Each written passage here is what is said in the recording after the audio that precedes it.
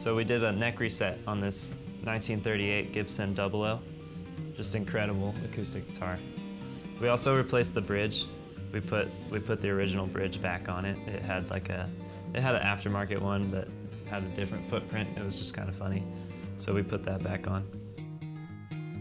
The first photo is just the neck being glued in, and that's how you glue in the dovetail, and we had to fit it and adjust the angle and get the geometry all right on it.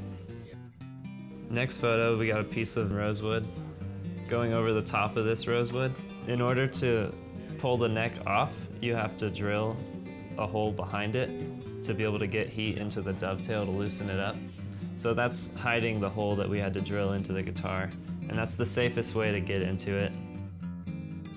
This is hiding up our damage, so it's filling a hole in that fret slot.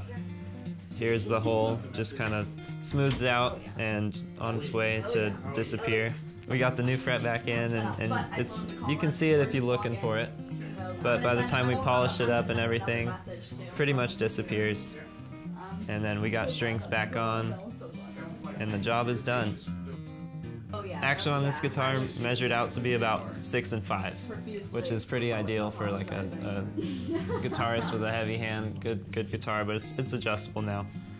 It came in at 14 and 14, and that's in 64ths, and it was basically unplayable. And, you know, gave it its new life, and you can barely tell we were there.